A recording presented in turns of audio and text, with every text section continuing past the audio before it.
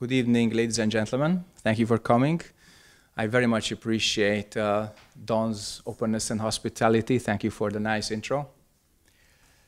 And as usual, let us begin our Dharma session tonight with the mantra of the universe and its purity, Om Nam, 7 times. Om Nam. Om Nam.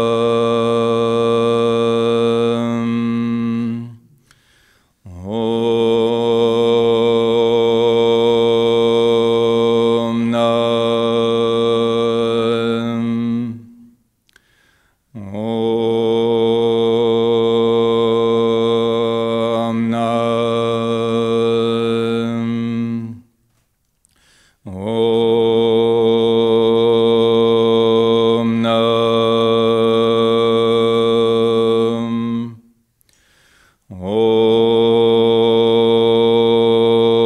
Nam. Om Nam.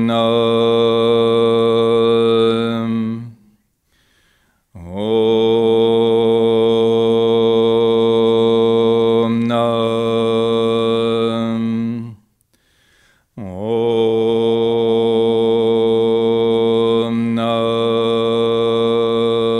Nam. Thank you very much. Thank you for Will's introductory. When you hear him speak, is this soft, compassionate voice, and then there's a sentence that cuts right through it. Tonight, which one was that sentence? When you meet Buddha, kill Buddha, he said. Sounds pretty brash. But in the Bible, there's an interesting saying in the Old Testament, do not have other gods before me. And that was not just about polytheism. It was also about images, statues, any kind of symbols that are to be taken away so that you and God could actually become one. That you would worship the right one. In Zen, we don't worship, but we also take any image of the Buddha away. Because if it appears in a form, if it has color, if it has smell, if it's something you can see or hear, that's not true Buddha. That's not our substance. Our substance is not created. If it's created, it's not our substance. So that's why in Zen we come back to the point of no thinking. Because our thinking creates everything. And there is a mindset, there is a state of mind which is before thinking, before creation, therefore before life and death. And if you want to attain that, you do not have to become someone else. In fact, you can attain that better if you take life as it is, in its ordinariness, in its suchness, without altering it. And then, if you practice, you can come back to this point. When you hear this sound, there is no thinking. That moment, you as a separate self did not exist. Buddha as an entity did not exist. Your mind as something that creates this world did not exist. There was just the state that we call don't know. We call it don't know mind because it's the closest to the truth. But if I open my mouth to talk about it, I already make a mistake. If I do not lead you to the edge of the experience, I also make a mistake. So, if I stay silent, the great Zen master hits me 30 times. If I open my mouth, the great Zen master also hits me 30 times. What can we do? Perceive that the sky is blue, the trees are green, and the sun sets at this hour. If you attain substance, you attain truth. And without attaining substance, which is clear like space, clear like a mirror, we cannot attain truth. There's no way that we could see it clearly, or hear it clearly, or feel it clearly. And if we attain truth, we also attain correct function. That function tells us, moment to moment, what our job here is on earth. If you look deep and you ask yourself, why am I here? What's the purpose of my life? And to continue with something just as direct as that sentence in Will's intro, Zen Master Seung Sahn was asked about the purpose of life. And he said, if you look at life very closely, originally it has no reason, no meaning, and you have no choice. And everybody was shocked. This is a country of freedom and choice and competition. What else? And he continued, but if you attain your true nature, great meaning, great reason, and great choice all appear. So as long as we are preoccupied with our own ideas and we believe we can afford to be selfish, only small reasons appear that can change over time. And deep inside you realize you have nothing. You were born, you grow up, you get old, and we all die. In other words, we have no choice. Small choices we can make. Which plaza do you use for your shopping? Which car do you choose at the dealership? But in great questions, unless you go beyond life and death, you have no choice. Because we didn't attain that mind that can truly make a choice. To give you a metaphor, if you take off from any airport, you have to go through that zone, that altitude, which is very shaky, where you have turbulence. That's up to about like 18,000 feet. And beyond that, the turbulence begins to stop. And when you reach 30,000 feet, it's actually clear blue. 36,000 feet, which is our usual cruising altitude over the Atlantic, is totally clear. The sky is completely blue. Barely any turbulence, if any. So the mind can do the same thing. And remember, you do not have two minds. One thinking mind and one no thinking mind. You have only one mind, which is either thinking or not thinking. Very interesting. Because the mirror can either break itself under the weight of its own reflection, or it can stay clear and strong and even moment to moment. Zen has very interesting methods. Besides being very direct, taking away all the symbols, the intermediary images, the thinking about Buddha, it's all gone. It's all brought back to zero. Besides that, we have the Kongan practice that is dealing with paradoxes. Paradoxes have questions that your usual thinking habits cannot answer. Kongan practice forces you to return to don't know, to attain clarity, to be clear like space, clear like a mirror, and then you can reflect. It's a state of non-duality. It's a state of clarity, which is operational as well. This clarity, non-duality, is called Wu Wei in Chinese, the non-acting state of the mind. And when you see clearly, hear clearly, taste, smell, touch, etc. clearly, that's when the mind is operational. It's reflecting the world as it is. And the third step, the function, is also there because when somebody is hungry, you give that person food. When somebody is thirsty, you give that person drink. So this non-action is actually a state of non-duality, not laziness, not refraining from the right thing to do.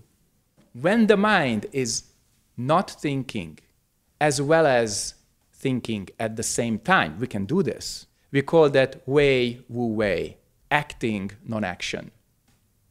But it's important to see that at the core, there is no self, there is no engine, there is no special routine or belief or idea. The core is clear like space, clear like a mirror. And that's as far as explanations can go. We can walk around it in circles for hours. In fact, humanity has been walking around this in circles for thousands of years. What are those paths that lead you to the experience? Most paths stop with beliefs. So after a while, you have to believe. And that's it. It's beyond dispute. That's where the absolute declaration comes instead of the experience. And absolute declarations close down the mind. It's like a brick wall, no doors. Instead, look for the opening in the mind, in the conceptual framework. And if that doctrine leads you to the experience, then it's open. It makes you autonomous. It doesn't take your freedom. It doesn't chain your mind through beliefs and dogmas. And that's why if you take away the image of God, you meet God very soon. If you kill Buddha, you become Buddha very soon. And in Zen, we have a very clear practice which is centered around this sentence: less is more. We do not have very complicated methods. We do not encourage people to have large academic knowledge. Just be your ordinary self as you are and try to perceive where that comes from. Where do your thoughts come from? Where do your emotions come from? And if you stop thinking for a second, where is yourself? Where is your image of yourself? So asking the right question gets you further. That's why in Zen we are loaded with questions, sometimes paradoxical questions that totally disable the thinking engine. And then you return to something greater than that, something simpler than that, something completely selfless, clear, and out of this experience comes what we all desire for, but we cannot get without going through the gate of no thinking. We all want loving kindness, compassion, wisdom, welfare, good companionship, everything you read in the Noble Eightfold Path, which begins with correct view, correct livelihood, correct effort, correct speech, correct action. It's actually the way out of suffering. If you see where this appears, is the fourth of the Four Noble Truths. But without attaining, you don't get it. You only think you got it. Experience makes you spiritually autonomous. Only acquiring some doctrine, some thinking, makes you maybe a good believer, but you're not walking on the path. You're on somebody else's vehicle that is driven for you, and you're not partaking in it. So Zen is always the path of the doers and the walkers, and not so much the talkers. So that's why I stop talking now and encourage you to ask any questions that you may have. What is the role of meditation in all this? Why is meditation necessary in any way? Expedient means. It's a method which was used by tens of millions of practitioners over time to turn the energy inward and find the answers within. Meditation is an indispensable method to lose our illusions of the world and ourselves. In many schools, primarily in meditation-oriented schools, you have two key concepts. One is stop, and the second is look. Okay? In Korean, it's called Kanhwa Son. In other places, it's called Shamatha Vipassana. In every practical meditation school, irrespective of culture, language, and age of practicing, you have to still the mind. That's when the ripples on the surface of the lake, they get smoothed out. You do not willfully think anymore. You do not consciously think, and you let your thinking just run out. And that's when the ripples, the waves on the surface of the lake, they stop. They become even. And the second step, the reflection or perception, that's when it happens. So as long as you have the waves of your own karma, the lake surface doesn't reflect the sky, the birds, and the willow tree clearly. And the moment that stops, you actually perceive. So these are the two steps. Stop the thinking of the mind and perceive. Does that have to be seated? Or is this not, people talk about they're doing meditation when they're doing golf or something like that. You know, so what's the difference here? What's the tension between? Huge. Object-oriented meditation can only come when what we call pure meditation has reached a certain level. Otherwise, it's just a pretense. I believe I'm doing meditation, but the mind is not clear. You didn't go to your subconscious and your mantra or your question didn't clean up your karma. Not yet, not deep enough. So object-oriented meditation happens only when you have done enough formal practice. Before that, it's just an occupation. It's a hobby. It's something that focuses your mind on an object or a series of objects or a process instead of your own things inside. And that's a temporary relief. That's why when we play golf or we go sailing or we do something really pleasurable, it takes your mind off the usual course, the usual routine. We need that. But it doesn't go deep enough.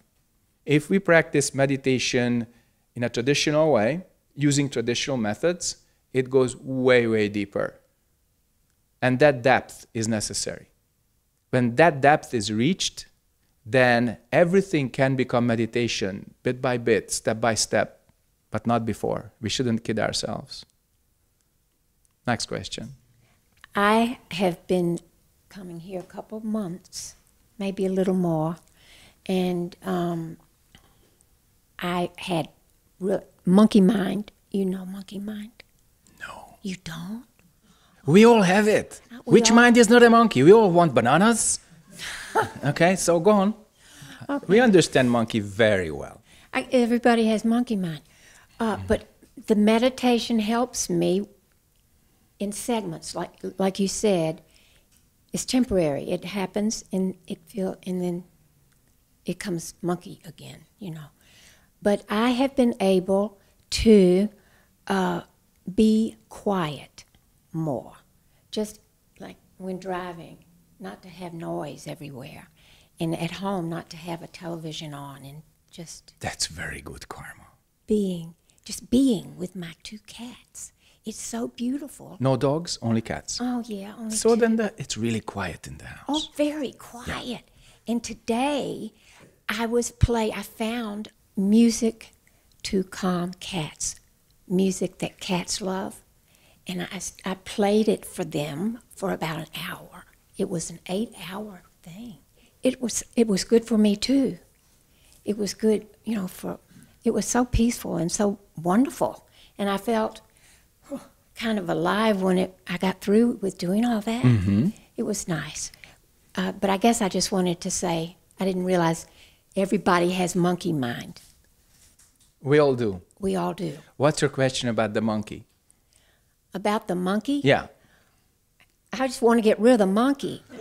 You don't get rid of the monkey. You No. tame it. You train it. I'm training. Are we training Okay. the monkey? Yes, we are training the monkey.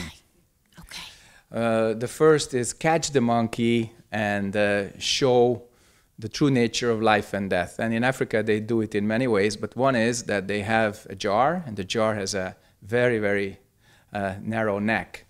And when the monkey reaches in, there's a banana. And if the monkey catches the banana, the paw becomes too big to pull out. The hunter comes because that jar is tied to a tree. It's not a metaphor, it's a real thing. When you want something, Zen teaches you to get it first inside. So internalize the banana and don't run around. That's when you realize that no matter what you do, you will die because the hunter is coming. Time does not wait for you. And then the monkey becomes less selfish, less agitated, less ambitious, less screaming, because as long as you're holding on to the banana, it doesn't let you go. You're staying here on earth, suffering, being happy, making others suffer, making others happy, but the banana is in your hand, in your paw. If you completely become empty and let go of your ideas, then there's a chance you can pull the paw out. Okay? That's original freedom. So training the monkey starts with actually trying to satisfy the desire first and realizing that it's impossible. Instead, there's a series of experiences, and one of them is that we are temporary. We don't live forever. We are staying in the body for a very short time because 67, even 80 or 90 years is not that long compared to the rest of nature. Even compared to our compromises in life. Deep inside, we don't want to die. We really want to live forever. And the way we handle this is training the monkey. Showing the monkey the nature of the jungle is important. That's how we learn cause and effect. In some other schools or lines of thought, the monkey is made feel guilty, that you're guilty because you're a monkey. No, guilt doesn't work. Sometimes you are rewarded because you're a monkey. That means your other paw goes into another jar, and now two are caught. Not so good, okay? Zen is very simple. It asks one question: who are you? Really? Sunim had a very wonderful Dharma heir. His name was Sunim. He's not alive, unfortunately, anymore. He used to teach on the East Coast as well. And one day they took a boat ride in Hudson Bay. It was a typical excursion in the New York area. And there were some media folks on the boat. One of them was going around with a cameraman, and they shot some weird interviews where the title question was, what is the most disgusting thing in the world? And they kept asking people. So they got to Sunim. He was bald, wearing similar clothing. Looked like an interesting guy. So, sir, can I have a question? Yeah, no problem. What is the most disgusting thing in the world? And he asked him, who are you? Well, I'm an anchor. I work for this and this station, and I want to ask you this question if you don't mind. And Sunim goes, who are you? It's just your job that you talked about. Well, I live here. I have a wife. I have children. And then he went on about his personal life, that layer that can be presented there. And then Sunim says, I didn't ask about your life. I asked, who are you? And this went on for a while, several layers. And Sunim was relentless.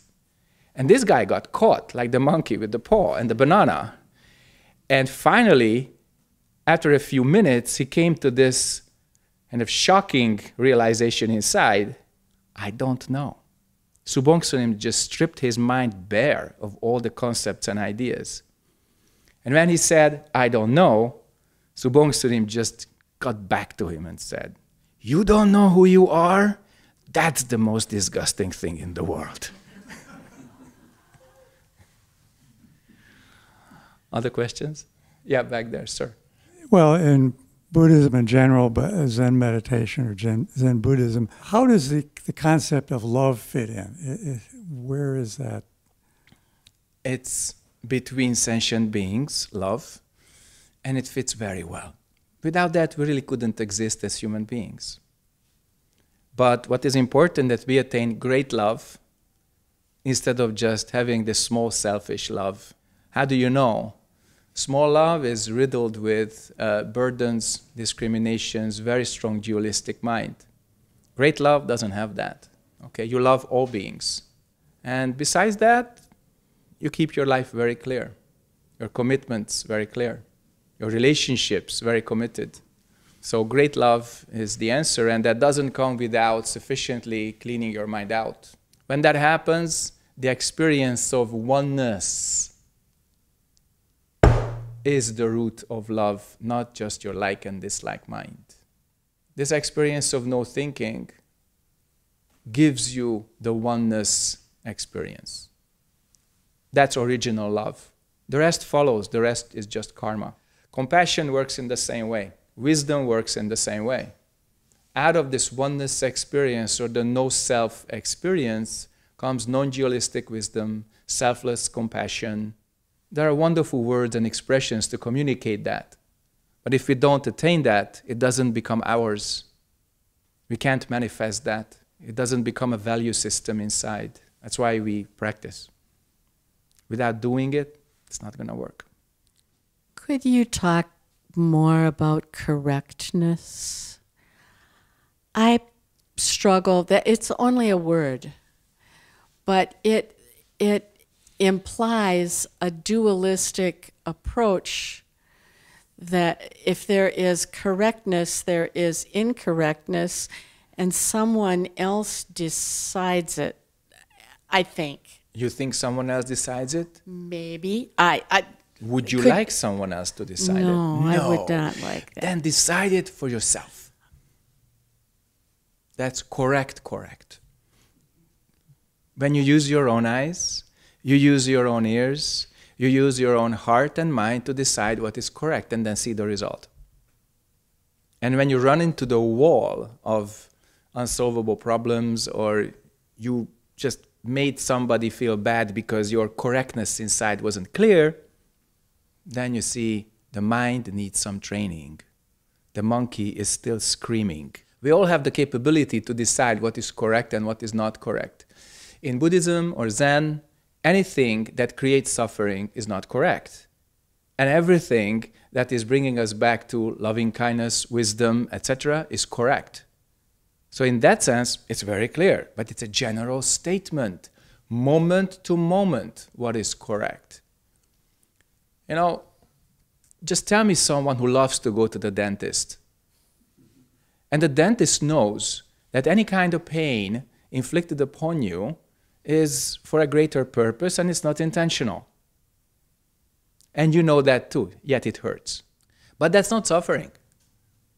If somebody hurts you, even without touching you, just hurts your feelings, hurts your sense of freedom, hurts your well-being, hurts you financially or legally, that's really the intent. And that's what decides it. So it's very incorrect. Although it's where sometimes people smile, they come in with a nice briefcase and they look very good and they sit on the other side of the table and they hurt you so bad. So correct means getting out of suffering. Incorrect is making more suffering. And if you look at it that way, where are you in that equation, moment to moment? Then you can decide it very well for yourself. You can see how you operate. You can see your karma. And that realization is pretty much part of our practice. Thank you. You're welcome. I understand that pain is with us. And what we do with pain is suffering. In other words, suffering is a process. And we can make You link pain with suffering, and I don't blame you for that. I'm sorry? You link pain with suffering, and I don't blame you for that, but they are not the same, and they are not necessarily connected. No, I don't. There is pain without suffering, like the dentist, if you approach it in the right way, and there is suffering without pain, a lot of it. Well, that's an aspect I've never thought of. Yeah. I mean, but Buddhism accepts that life is painful. Life can be painful. It's not necessarily painful. Life is suffering because we all die. But some people die gracefully. Some people die very, very ruefully. So it's up to us how we live and die. There is some pain involved, but how much that makes you suffer, that's up to you. Also, some people cannot take pleasure. Okay? Pleasure is supposed to make us happy. And you meet people where pleasure is ruled out because they refuse happiness. They refuse the whole feeling, okay? Birth, old age, sickness, and death. These are the four main suffering. There's four minor suffering too. But these four main ones, they are connected. However, they are not identical. Some people are in pain and they don't die for years. Some people are not in pain and suddenly they just leave the body. They're gone. So don't identify pain with suffering. But if you do, that's very natural. Vice versa. Pleasure and happiness, they are linked, but they are not the same. See cause and effect clearly. Where does pain come from? Pretty simple. Where does suffering come from? That's more complex. Where does pleasure come from? That's also pretty simple. Where does happiness come from? More complex. Look at your own self-image when you were 15, and then look at it when you were 50. Look at your own concept of happiness when you were 20 and 30 years later. The two concepts are radically different. Yeah, there's an overlap, but not much. Are there levels of awareness in Zen? Some other disciplines talk about jhanas, which I think sort of relate to graduated or perhaps even unrelated levels, but they talk about those, if you could talk about that. You were here before, during Yes. one of my talks at least, maybe more. Yeah. And you are practicing. Yeah. What did your teacher say about the 4 kinds of jhanas? Well, actually, the jhanas I've got through reading. There's a book called Mastering the Core Teachings of the Buddha that's interesting. I'd never seen the core text of this before, but it was explicitly discussed, in terms of the different levels and then being able to kind of... In your own practice, do you have a teacher? I do. Did you ask your teacher about the 4 levels of jhanas? Not directly, no. My teacher's in the Tibetan Understood, discipline. okay.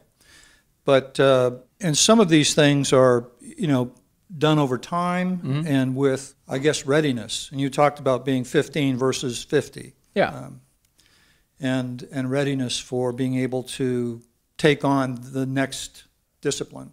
For instance, I've experienced, I guess, kind of an empty mind, somewhat blissful. But, I wouldn't say that I was wise or I was empty. But there are techniques, I think, that I'm interested in exploring over time. What color is the ceiling? White. Which level of jhana is this? I don't think it's a jhana. I think it's... You don't think so? So when you see clearly and you use this emptiness, it's not related to meditation? Okay. Could be. Please don't get caught by conceptual frameworks. That's why we keep discussing this. Conceptual frameworks are relative. They're significant in a certain tradition like Theravada or some aspects of Tibetan meditation. In Zen, we do not use the levels. I can tell you about that because I also read something about it. I also experienced what it means to have just the stream of your mind, the stream of your karma is the first level of jhana. The Shrota Apanna is the stream enterer, okay? First, when you turn your energy inwards, you see something which you haven't seen before. Is this unedited movie inside.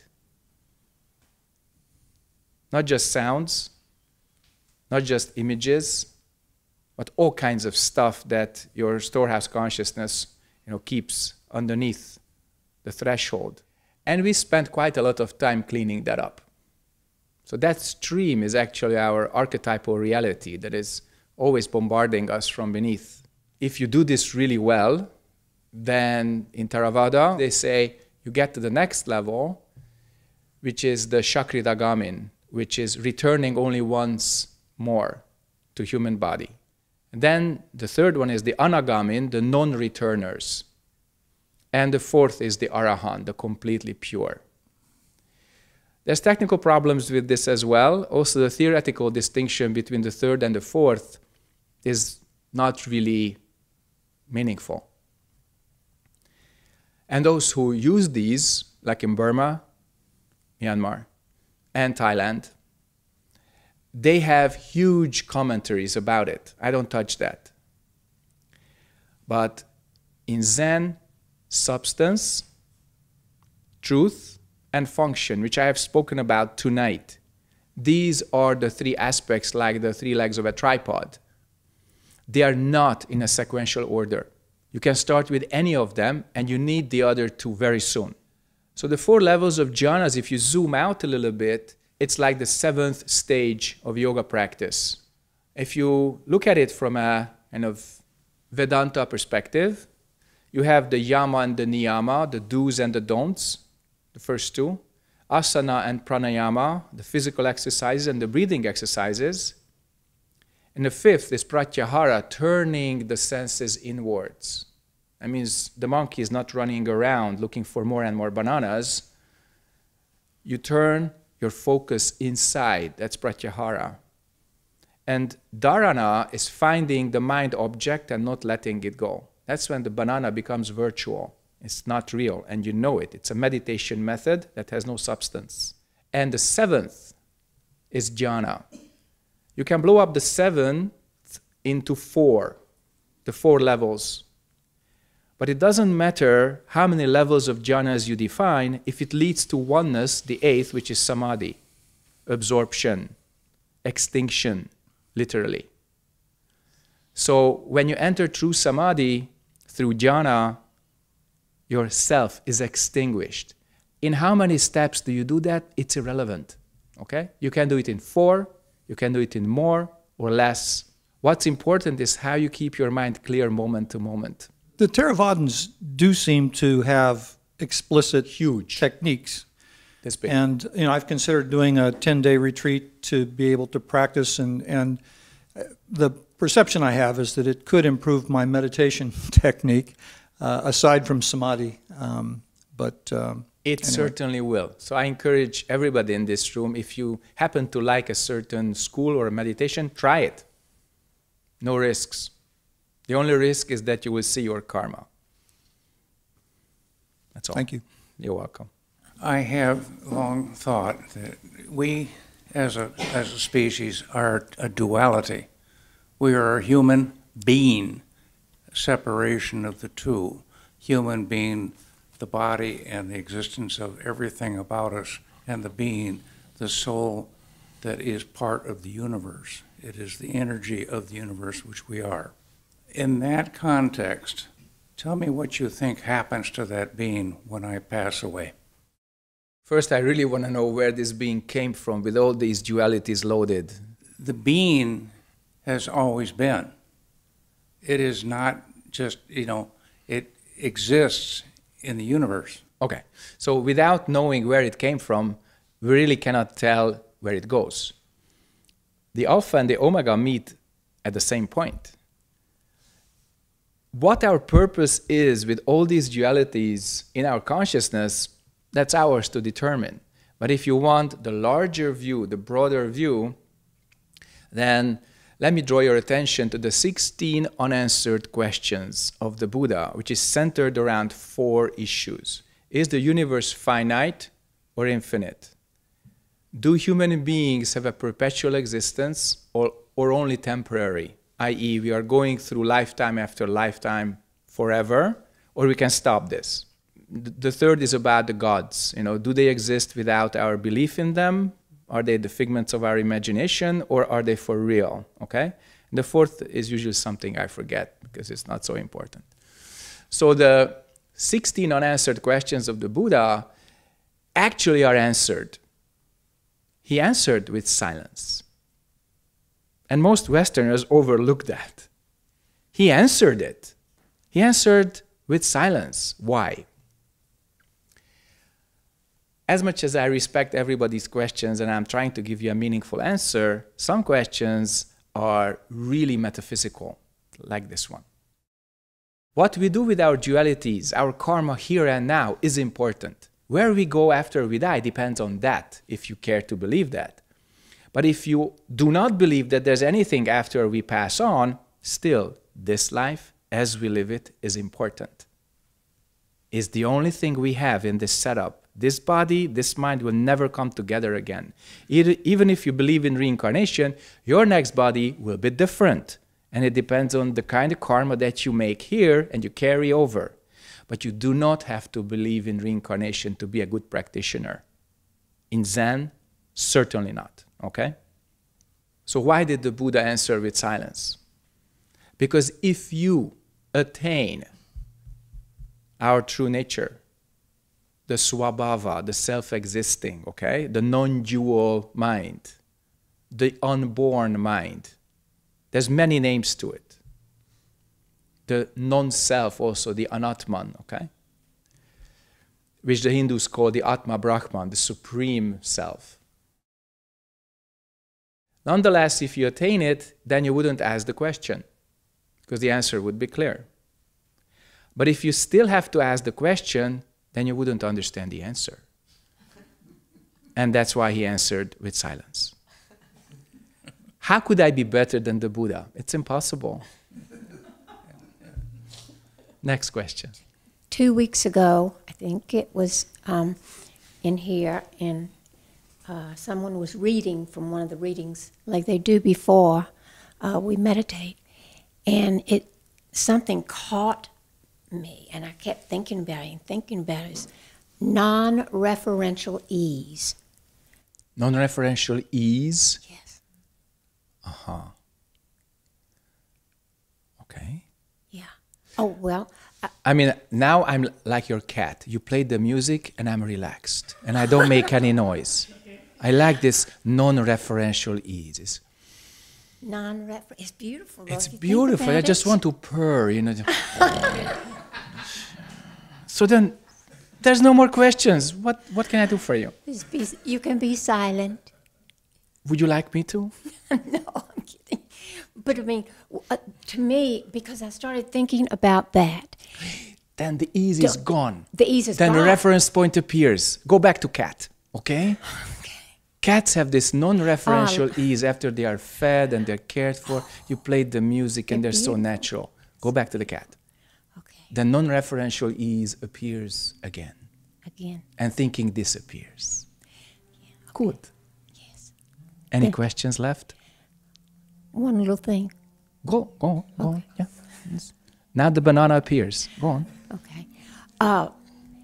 To me, I was trying to figure out, okay, what is that to me? What is non-referential ease?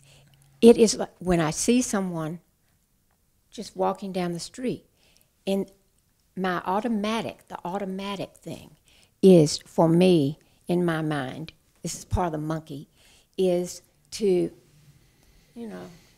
just go summarize what I've just passed on the street, things. Yeah, I know. That's this automatic thing, this autopilot of our karma. Sometimes bad surprises appear. Yeah. But the more you meditate and the more you work. If you don't want to grab the banana, then you have non-referential ease, or just being here, being present.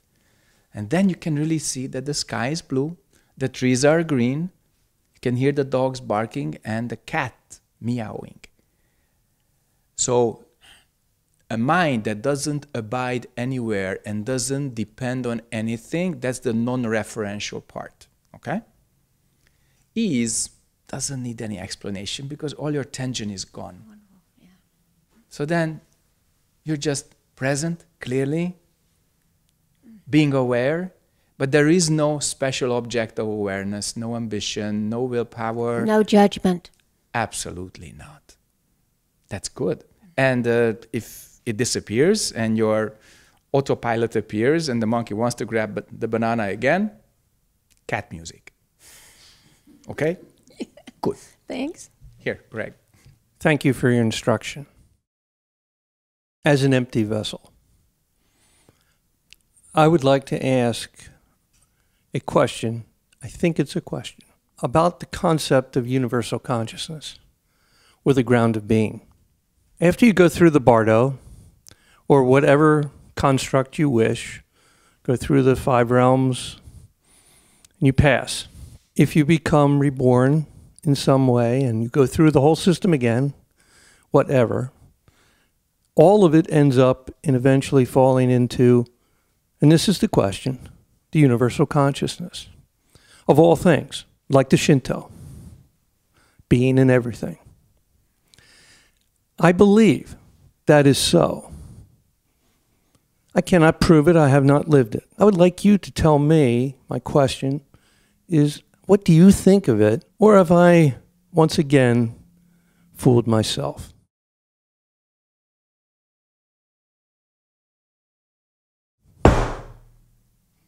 You attain this, you attain no mind. When your individual mind is extinguished, you attain great mind. That great mind is no mind. And we can term that universal consciousness, the divine self, Atma, Brahman, Anatman, whichever you prefer. But originally it has no name and no form, and this is where we stop. I would like to give you a metaphor, which is, again, putting our minds at ease. The water drop returns to the ocean and becomes the ocean. Now that's an experience we can have when we meditate. But if you start to reference it, if you start to think about it, then the drop separates itself from the ocean again. Evaporates because of its own heat. And then it becomes separate. And you have to lose this thinking, you have to lose the conceptualization that puts you into this vortex to become one with the ocean again. So if you attain no thinking, then you become one with question mark. We have so many names for it, but we don't know it. We can experience it, but the moment you start to think about it, you become separate again. And that's why you have these magnanimous statements, go with the flow, or all kinds of reference points here, just to take away this individual thinking. And this thinking is important as long as we keep it in the correct view. Correct view is part of the Noble Eightfold Path. And that means your thinking is relative, and you make it. And if you make it, you have it. If you don't make it, you don't have it. Very simple. So only without thinking, just like this is Buddha. And I quoted my late teacher. The final answer does not have any concepts. Nothing whatsoever. You'll have to excuse me, I was thinking of nothing. If you were thinking, it wasn't nothing. The point is that if you think, your sense of I appears. If you don't think, your sense of I disappears. But it doesn't reduce your quality of being. In fact, it increases it. And that's where the paradox comes. By extinguishing your own walls of the self, you become one with the universe. And what that is like, no one can credibly describe it. But their presence changes. Their lives change. Even their speech and actions, they all change. And if that inspires you, you can follow the path which they follow. Don't follow the person. Follow what the person followed. So we don't know. Honestly, sincerely, we don't know. But if we attain this don't know, we actually attain what we never thought of, never could have wanted, but it's greater than anything we could have thought and wanted. All right? May it be so. So I'm in this group that reads short stories to each other. And one of the short stories we came across was about this boy going up into the mountains with his father and his brother to collect blueberries. On the way back, he gets into a wrestling match with his brother. In that moment, he realizes that the mountain's alive around him, and that the owls, the animals that he's hearing and everything like that, that the trees, the winds, the leaves rustling, and that he himself, wrestling with his brother, is alive. So he's kind of like bursting and very, very full of this, and says to his brother, "Did you know you're alive?" And his brother says, "Yeah, well, yeah, right, of course I'm alive." How do you begin to discuss something like that? I don't. It's a nice story, and that's it. It is a nice story, but it's part of the it's part of that divergence is part of that difficulty in expressing the communication of experiencing the world without a filter or a sense of I. Don't make anything. Then you have no filters. The moment of wrestling, all the filters are gone because you have to wrestle with your bro. You know you can't hurt him. He's your brother. Also, it's not good if you lose because it just puts you right into the mud. In Zen, we say, don't make anything. The world, including this story, is already complete. Absorb it. Feel it. Of course, you can discuss it with your friends, but originally, that discussion is not necessary. So we say, don't make anything. Don't make any ideas. Don't make a second layer or a third layer on top of the primary perception of reality, both inside and outside. And if you don't make anything, then you're also not holding anything. So people have projections and ideas, and mostly it invites some memory from the past. It's connected to some past karma. And then they're holding it. And their memory soon gets filled with it. They become attached to it. And that's where the third instruction comes, don't attach to this. Because if you make something, hold something, attach to something, soon you get so much worried that you check the world around you all the time. All the time. Whether, am I right? Is the world right? Am I happy?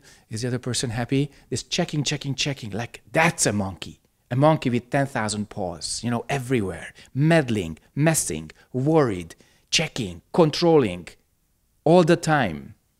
And then we always want the wrong thing. So don't make, don't hold, don't attach, don't check, don't want.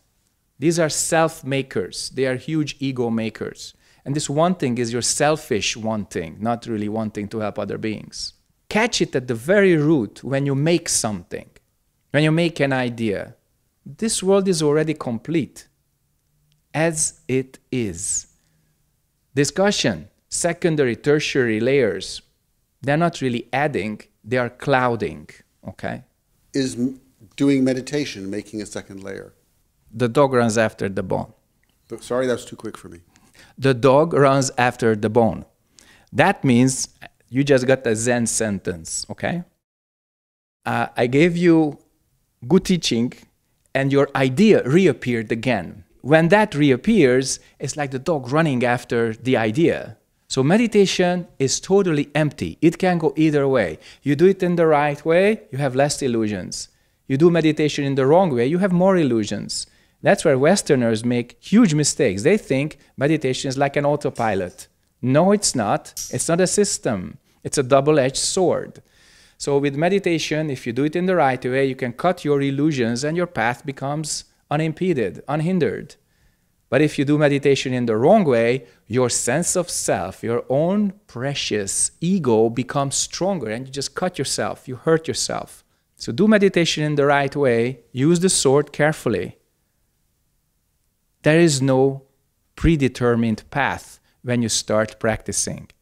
In fact, your predetermined karma grows less and less and less. You become more free, but with that freedom, there has to be more responsibility as well.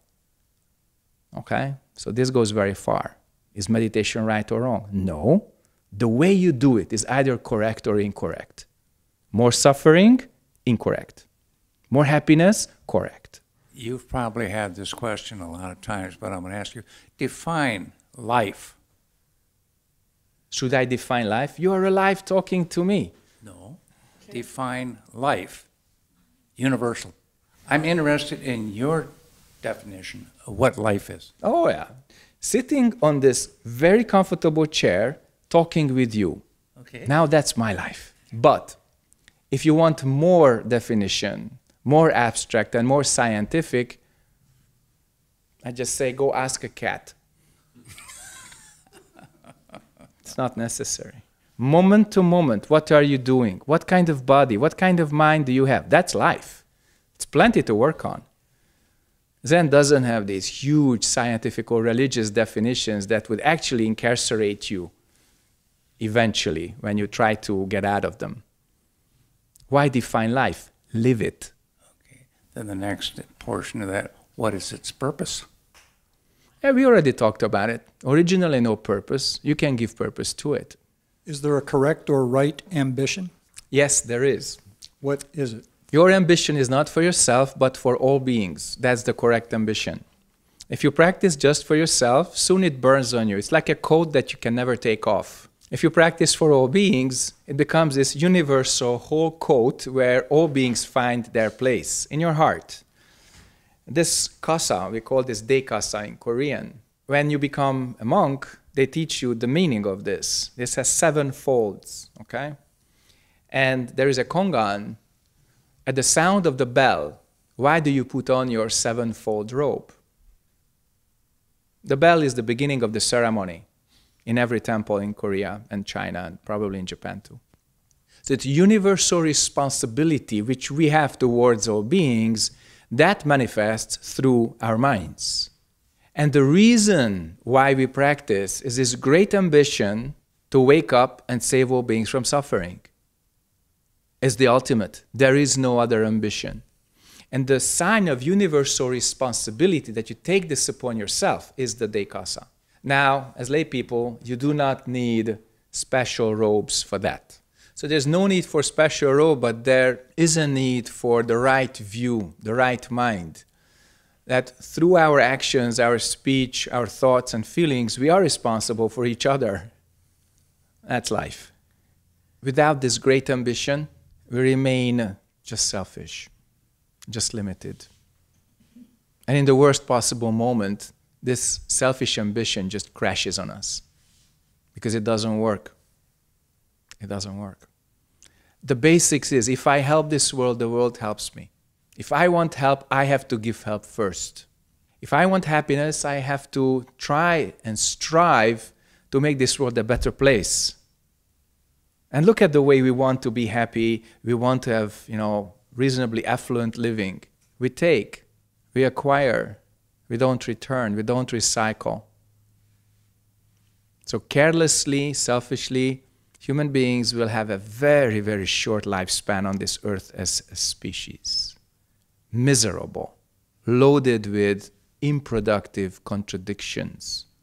Not the right paradoxes, but contradictions that actually crush us because we never rose above ourselves. So the right ambition is not for me, but for all beings. Adi Ashante went in his backyard in California, sat in a tent, and eventually awakened. As a young man in Eastern Europe, would you open to your story of how you started to awaken? I had a couple of unresolved questions that ballooned into a big crisis. I didn't stop before I found the right answers. And the answers turned out to be the path of Zen. Not really preset or pre-made answers, but something that you find on your way as you practice. To be more specific, all of you have been to at least one theater performance in your life, maybe more. And you see the actors on stage. And those actors, if they do it right, then they really believe that they are Henry IV when they play a Shakespeare drama, or they are Romeo and Juliet. And you see that perfect characterization, because if it's the right acting, you transform. And that transformation transforms you in the audience. That transformational experience is catharsis in Greek. Namely, it's purification. But through the transformation, you are purified of your fixed sense of yourself, that you are just this and you cannot change. And that realization that you are playing roles in all your life, that was part of this. In my early 20s, I started to ask these questions. We all play roles. Who are we really? Where is the director? I could have chosen many kinds of jobs in my life, but I didn't want to take one before I know who the director is. It turns out that the director is not a who, it's a what. The director never appears on stage. And it has an empty chair with no name on it. In that sense, I had questions that could not be resolved by the assets of my own culture. But I am fortunate enough to have met the Dharma through friends in Hungary. I didn't have to go longer than a 15-minute bus ride from my own place to the next Zen center in 1990, which is a big thing. So through a friend's recommendation and based on previous attempts, I found this tradition. And the moment I chanted our mantras, which we actually use in ordinary Zen as well, something got deeper, far from being resolved, but more peaceful, more relaxed. The mirror was already closer to being unbroken. And I could see that this is a good path for those who want it, including myself. And then came the challenge. So you got first a little reward of peace, that you don't have to play your roles all the time. You can actually withdraw. You can come off the stage. And although you're not yet the director, you don't attain that yet, you're not playing those roles so hard, not so frantically anymore. The challenge was the Kongan practice. And some people in this room can tell you how challenging that is. Unresolved questions. And if you're a smarty and you know your way around in your brain and you don't find the answer, it bugs you. It irritates you. I call this the healthy sense of irritation, which translates into motivation. Because you want to find the answer. But for that, you have to lose your thinking habits. You have to come back to no mind or clear mind. And for me, the first 3 years in Zen was far from pleasant, but it was reassuring. It didn't promise anything. It didn't reward me. It never did.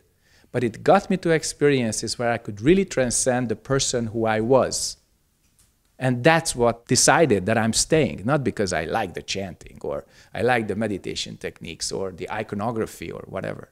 So it wasn't the aesthetic appeal, it wasn't the textual pleasure of reading some wonderful things. That came later. For that I had to change. And since I saw that this is a good way of transcending the self that is inflicting suffering upon itself and the world, I stayed. And ultimately it translates into loyalty to your teacher, to your tradition, and ultimately to yourself. I'm not exactly sure how to frame this into a question, but you spoke just a little bit ago about human beings being having a very short time on this planet. Maybe not. Maybe we develop version 2.0 and we can live. But right. With this one, very risky. Go on.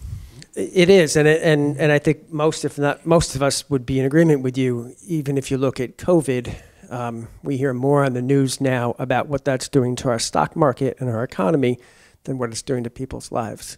As more and more people are waking up, and I believe more and more of us are, and especially the younger generations, how do we help propel that further? First of all, we have to distinguish the primary fact that there is a virus from our reactions to it. So the virus is not crashing the stock market. People who are in fear, they do. So if we reacted different and we understood cause and effect differently, we would have very different reactions. I've just talked to a healthcare professional. She walked straight into our retreat. And afterwards, we had a nice conversation. And she said, scientifically speaking, and based on her years-long experience in the healthcare industry, almost everything human beings have done about this virus, how to contain it and treat it, is wrong. Totally. And that's why, out of our own ignorance, we resort to measures that don't work because we cannot take cause and effect for what it is. And in this case, it's just pure science, clear medical science. How to contain it, how to treat it. And when you don't do that, then you have to quarantine half of Italy. And there's fear on the eastern seaboard, how far this spreads out of New York. Or in the West Coast, what's going to happen to California and all the cruise ships, that cannot dock. So that's way after we reacted wrongly to it. The virus doesn't have a mind of its own. It is a biological cause and effect machine. We have a mind, human beings, and we do not react clearly to it. And that's how immature we are as a species.